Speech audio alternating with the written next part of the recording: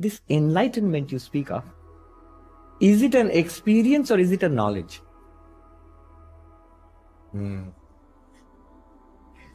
Why does this question come? First, we must understand the context of the question. I'll tell you in brief. Because when you look at the lives of enlightened people, they always seem to speak about God experience, God realization, and it seems to be an experience. When you look at Ramakrishna's life, Sri Ramakrishna, so many extraordinary experiences. So this ultimate realization, Brahma Jnana, definitely the visions of gods and goddesses, they are experiences. There's no doubt about it. But this one which we're talking about, I am Brahman, is it something that you realize? Is it something that dawns upon you? You get it? That means a knowledge? Or is it something that you experience? Something happens and you experience it. Because you look at the lives of enlightened people, it seems to be that some very powerful experience comes. Life-transforming experience comes. It seems to be like that from the biographies of saints. Again, when you read something like this, study Vedanta, it seems to be knowledge rather than an experience. So which is it?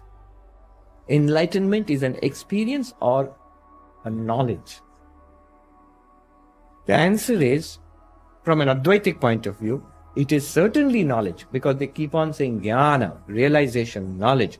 But practically speaking, this breakthrough, when it happens, it's so powerful, it's so overwhelming. Yes, you get it. It's a breakthrough. It's a clarity which dawns upon you. It's like a veil. Why one veil? All veils are suddenly lifted from your eyes. Like the Buddha said, I am the awakened. So this awakening, you're awakening into knowledge, awakening from ignorance into knowledge. But it is definitely very powerful. And there is no harm in calling it an experience. It's probably more powerful than any other experience. So it certainly feels like an experience. So it is knowledge. It has to be knowledge. Brahma Jnana is definitely knowledge, because literally it means Brahma Jnana, enlightenment about Brahman and knowledge about Brahman. But it's not just, when you say just knowledge, most people have something like reading a book and getting an aha moment. I understand a math problem or a physics problem. I've cracked this problem. Not that kind of an aha moment. Much deeper. Much deeper. Very powerful. You'll never forget it. One sign is you'll never forget it in your life. Another sign is it will never get confused. Another sign is it will always be available. With no effort is required. Experiences, you know what happens? Experiences by themselves, they come and go. Even very sublime spiritual experiences, which is not enlightenment, it comes and goes. So you will have a beautiful vision, hear a sound, or see something, or feel a sublime, upliftment. Then it goes away. Why does it go away? Clearly it will go away, because if it was not there earlier, it will not be there later on also. You'll say, what about enlightenment? It was not there earlier, so it will not be there later on. No. Enlightenment about what? About Brahman. When you become enlightened, one thing you will see is, it's not that I was not Brahman, I was this person and now I am Brahman. No. You realize I always was. And everything was Brahman. Forever, without the slightest disturbance. This suchness, Buddhists have a nice word, tathata, suchness. This suchness was always there. You just have come across it now. It can never go away. So no confusion can come.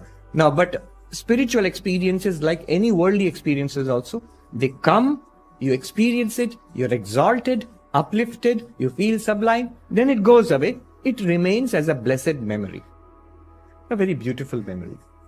Here is the distinction between enlightenment and that kind of experience. Enlightenment doesn't remain as a memory. It remains absolutely as it was the first day you stumbled across it. Absolutely, like a shining diamond, unfazed by anything in life. It cannot be, you can see, when you come across it, you will see it is something that can never be disturbed by anything in life. You can clearly see it is such a thing that, thing I'm using in quotes, it's such a thing that can never be damaged, distorted, confused, lost, ever. Whatever happens in life. The Bhagavad Gita says, Na dukkhena guruna api vichalyate. Not even the heaviest of sorrows can shake you. Meaning thereby, in an enlightened person's life, sorrows will still come. By past karma, things will happen. In the world, things will happen. In the body, things will happen. So things will happen. And some of them will be bad things, unhappy things. So sorrows will come. But the difference is, if you are an ignorant person is swept away, it's terrible for that ignorant person. But for the enlightened person who realizes that I am Brahman, will never be swept away. There will always be this firm refuge, this solid refuge which cannot be shaken. Na dukkhena guruna api vichalyate. By the heaviest of sorrows you cannot be shaken. Not only that, established in which there remains nothing greater to be attained. You will clearly feel, once you get it, nothing more in life. Everything else in life will continue and things will happen. You will get things in life. Achievements will come in life. But you know that you have got what human life is meant for. There is nothing more in life that is greater than that. So that is bhavet shigram. You become like that. That is the meaning of this verse. This enlightenment you speak of, is it an experience or is it a knowledge?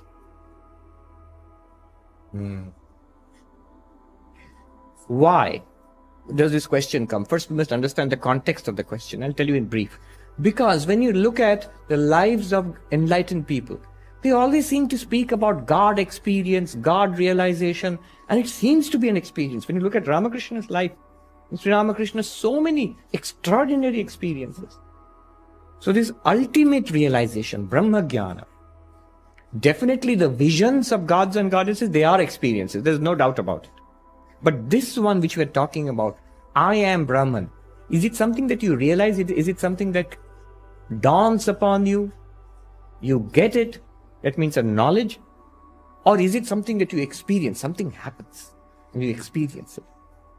Because you look in the lives of enlightened people, it seems to be that some very powerful experience comes. Life-transforming experience comes. It seems to be like that from the biographies of saints.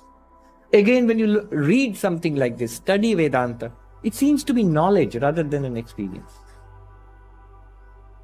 So which is it? Enlightenment is an experience or a knowledge?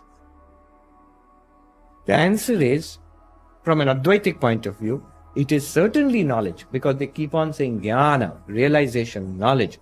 But practically speaking, this breakthrough, when it happens, it's so powerful, it's so overwhelming. Yes, you get it. It's a breakthrough. It's a clarity which dawns upon you. It's like a veil. Why one veil? All veils are suddenly lifted from your eyes. Like the Buddha said, I am the awakened. So this awakening, you are awakening into knowledge, awakening from ignorance into knowledge. But it is definitely very powerful. And there is no harm in calling it an experience. It's probably more powerful than any other experience. So it certainly feels like an experience. So it is knowledge. It has to be knowledge. Brahma Jnana is definitely knowledge, because literally it means Brahma Jnana, enlightenment about Brahman and knowledge about Brahman. But it's not just, when you say just knowledge, most people have something like reading a book and getting an aha moment. I understand a math problem or a physics problem. I've cracked this problem. Not that kind of an aha moment. Much deeper. Much deeper. Very powerful. You'll never forget it.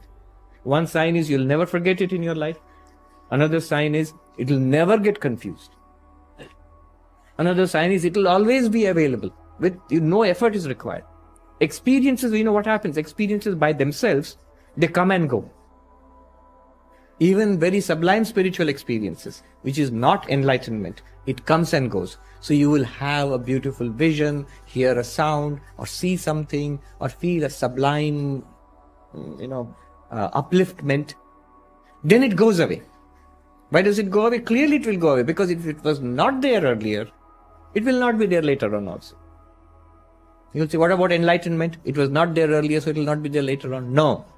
Enlightenment about what? About Brahman. When you become enlightened, one thing you will see is, it's not that I was not Brahman, I was this person and now I am Brahman. No.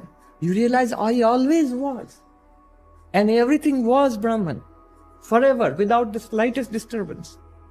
this suchness, Buddhists have a nice word, tathata, suchness. This suchness was always there. You just have come across it now. It can never go away. So no confusion can come. Now, but spiritual experiences, like any worldly experiences also, they come, you experience it, you're exalted, uplifted, you feel sublime, then it goes away. It remains as a blessed memory. A very beautiful memory. Here is the distinction between enlightenment and that kind of experience. Enlightenment doesn't remain as a memory. It remains absolutely as it was the first day you stumbled across it. Absolutely, like a shining diamond, unfazed by anything in life. It cannot be, you can see, when you come across it, you will see it is something that can never be disturbed by anything in life. You can clearly see it is such a thing that, thing I'm using in quotes, it's such a thing that can never be damaged, distorted, confused, lost, ever. Whatever happens in life. The Bhagavad Gita says, Na dukkhena guruna api vichalyate. Not even the heaviest of sorrows can shake you. Meaning thereby, in an enlightened person's life, sorrows will still come. By past karma, things will happen. In the world, things will happen. In the body, things will happen. So things will happen. And some of them will be bad things, unhappy things. So sorrows will come. But the difference is, if you are an ignorant person is swept away, it's terrible for that ignorant person. But for the enlightened person who realizes that I am Brahman, will never be swept away. There will always be this firm refuge, this solid refuge which cannot be shaken. Na dukkhena guruna api vichalyate. By the heaviest of sorrows you cannot be shaken. Not only that, established in which there remains nothing greater to be attained. You will clearly feel, once you get it, nothing more in life. Everything else in life will continue and things will happen. You will get things in life. Achievements will come in life. But you know that you have got what human life is meant for. There is nothing more in life that is greater than that. So that is Bhavet Shigram. You become like that. That is the meaning of this verse.